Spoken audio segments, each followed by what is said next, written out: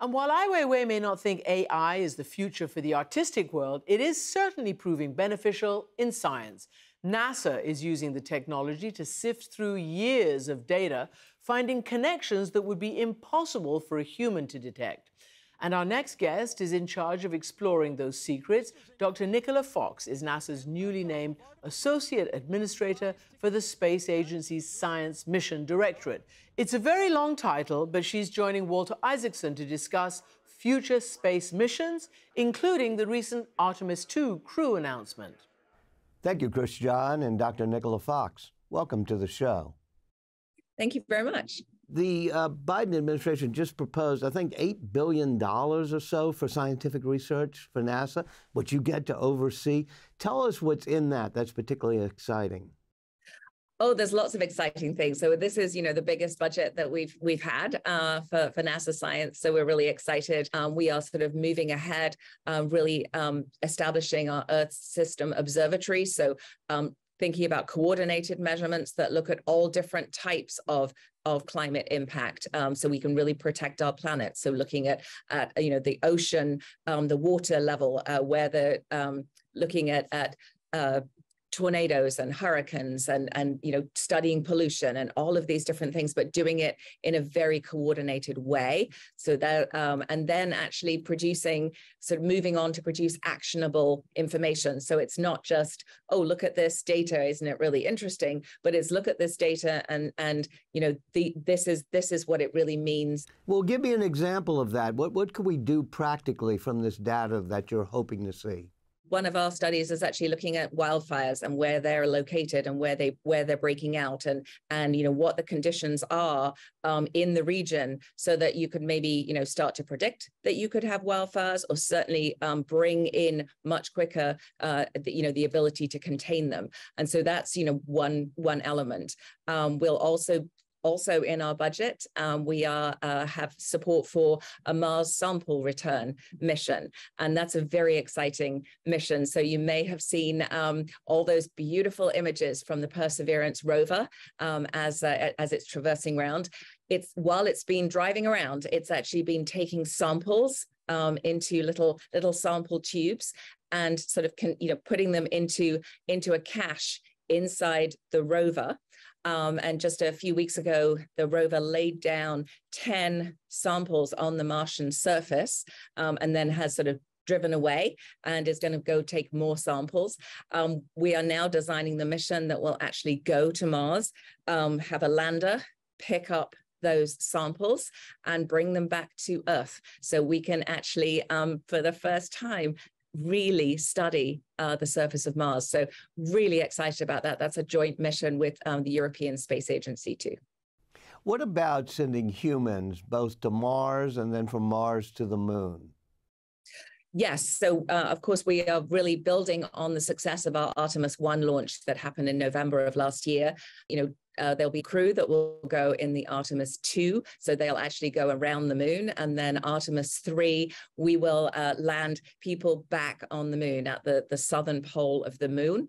And then we're sort of really looking at that from a couple of things. One is to have a sustained presence at the moon, to actually, be able to work and do science and really, do great things at the moon, but also as the sort of the first point to then sending people to Mars. And so, it's all sort of one big coordinated program, sending people back to the moon, sending a mission that can actually retrieve samples. It will be the first time, by the way, with Mars sample return that we've ever launched something off another planet. So, just one big sort of push to really further exploration. What is the role of private companies like SpaceX in the missions that you're going to be doing? So we're really enjoying the partnerships with the commercial providers. They are really helping to open up space for everybody. We just look at the number of launches that we have, the number of things that we are able to put into space. Sending crew to the ISS, which is always a really exciting thing to do, and really helping us make these technological breakthroughs. So pushing the boundaries of technology and just opening up the ability for us to get to space. So they're extremely important. We actually have a program, the Commercial Lunar Payload Service Program, and that is we're putting sort of NASA science onto landers and onto rovers that are provided by commercial partners. And it is, we put out a call. The commercial partners were able to bid to be able to host the NASA science, also some commercial science going on there too, but enabling us to get NASA science quickly up to the moon to start doing those experiments that we've been waiting to do. One of the great technology advances that's mesmerized us for the past few months is the use of artificial intelligence and machine learning on huge data sets. As NASA's chief scientist, you got one of the biggest data sets around. How is that transforming what you're doing as a scientist at NASA? Actually, we have a lot of examples of using AI ML in our data, and often it's being able to find those little signatures that we miss when we're very focused maybe at looking at event data. And so you see a big event happen and you look at all the data and you write your papers, but often because we're focused on those kind of things, we don't stand back and look at years and years and years worth of data kind of in one go. Can you give me an example of that? Yes, certainly. So if we think about sort of some of the really big solar storms that we see that cause really big space weather events here at Earth, and we've been trying to find if there are sort of any precursors, anything in there that that might tell us that this event is going to be bigger. One of the challenges we had is we haven't had a really big space weather event for a number of years. And so we actually went back and used data that isn't even from scientific spacecraft, is some of our Air Force partners. And we took some of the engineering data and working with Amazon Web Services, we sort of actually got that data set ready to be ingested and to be ready for AI ML.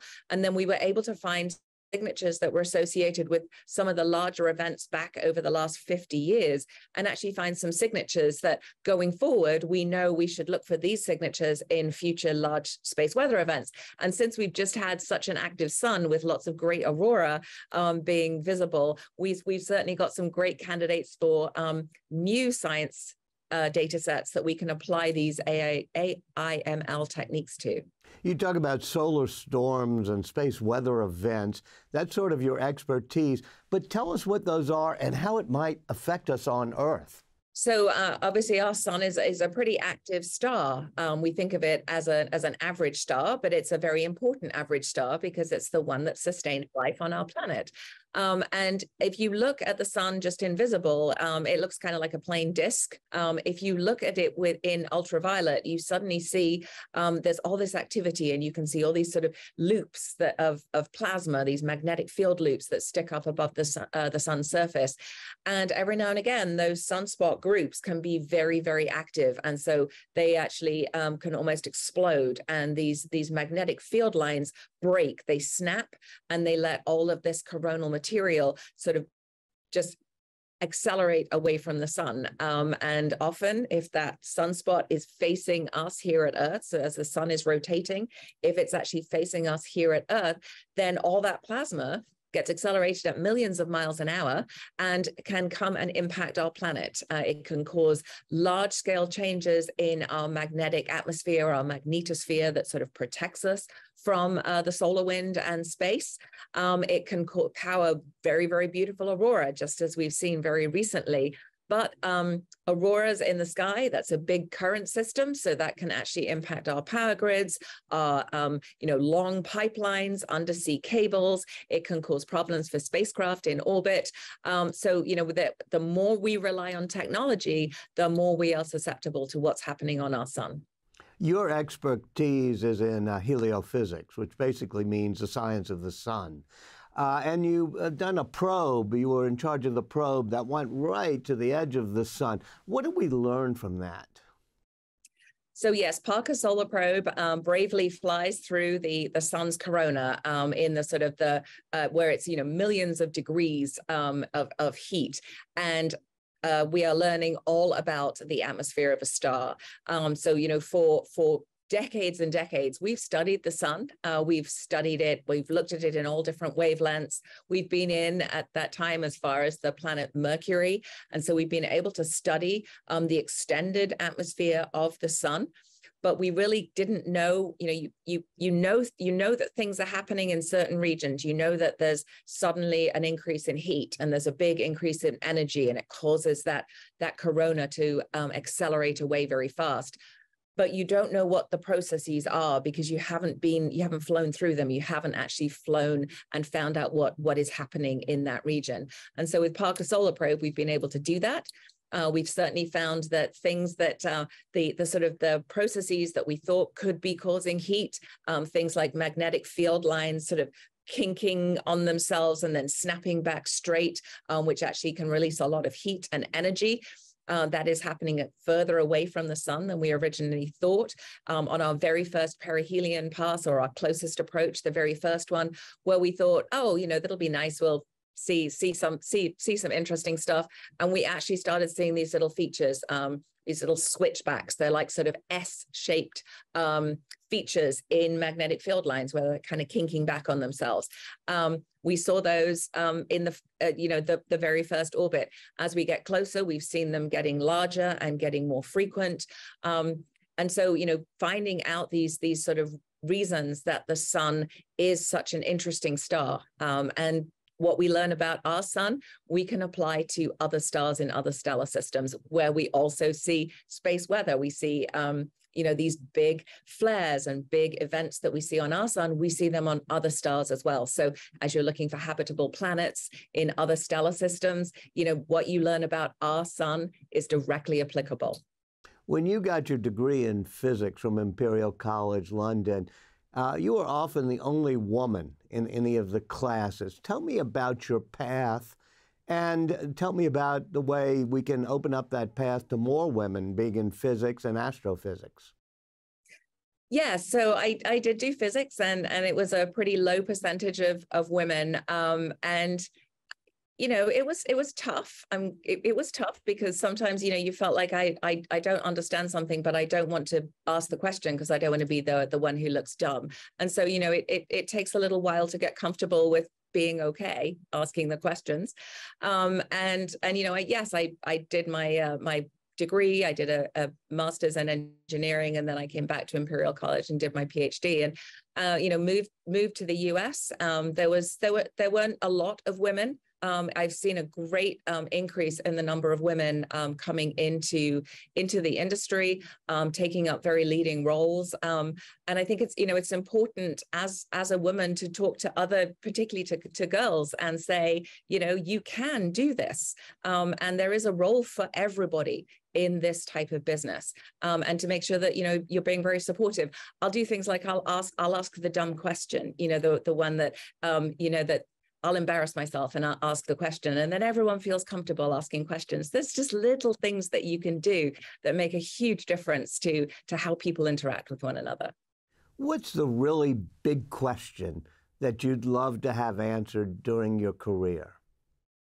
Oh, gosh, so many. But I really think, that it's are we alone in the universe? We are really focusing with the James Webb Telescope, finding so many exoplanets, finding, even now managing to take measurements of the atmospheres around exoplanets.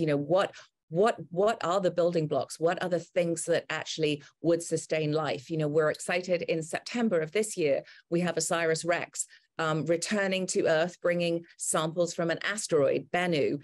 And that asteroid has been around a long, long time. It was back, we think it was there sort of at the time that our planets were forming. So it's got those kind of molecular building blocks inside the asteroid. May be able to tell us about planet formation, about what caused us to be able to sustain water here and therefore sustain life on our planet. And then it tells us what kind of things, what signatures we might want to look for when we're looking in other stellar systems. The next big astrophysics mission that we will start will be the Habitable Worlds Observatory. And that really is a mission focusing on not just looking for exoplanets or looking for planets that happen to be orbiting stars, but what is it that we would look for to find signatures of life? Also sending Europa Clipper to fly sort of through the methane plumes at Europa and see if there's any signatures of life there. We have a Dragonfly mission that's going to go to Titan. That's a sort of it kind of hops around. It's like a quadcopter, and they're going to be looking for signatures of life in Titan. So they're the kind of questions that it's just, I mean, not necessarily finding another planet like ours, but just finding life elsewhere. I think that's the big question that I'm really excited about. And why is that so important? For me, it's just curiosity. It's that feeling of, really there must, what else is out there? If you think just back to the 1950s, we didn't even think we could go to another planet or go to the moon, and now we've sent our own spacecraft that have left even our protective bubble, our heliosphere, the 2 Voyagers that have, gone past every planet and are now out in interstellar space, looking at next generation missions that might go very fast out of our heliosphere and actually explore interstellar space, thinking about what it would take to get to the next nearest star and how do we expand what we know. And that's why I think it's important. We've talked about the practical reasons that we're doing all these things at NASA, and you've talked about the pure curiosity, the elevated reasons. I want to read you one of my favorite quotes in science from the mathematician and physicist Poincaré. And he said, "Scientists do not study nature because it's useful to do so. They study it because they take pleasure in it." Tell me, is that true for you? Oh, it could not be more true. I mean, everything is fascinating to me. I mean, but being a scientist is just fascinating. It's the wanting to know more. It's the, again, talking to kids, being a scientist is not about being super smart. It's about being really curious, and it's about really liking to ask questions and always wanting to know more. And it's just a joy to study this. And I mean, being at NASA is even, we're studying things that are just amazing. The technology is at the forefront, the science is at the forefront, and there are always more and more questions. Every mission you fly, you have 3 questions roughly. You want to, they're your sort of high-level science goals, but a good mission is going to create 30 more questions from those initial ones. And so it's just a joy to do it. Dr. Nicola Fox, thank you so much for joining us. Thank you very much.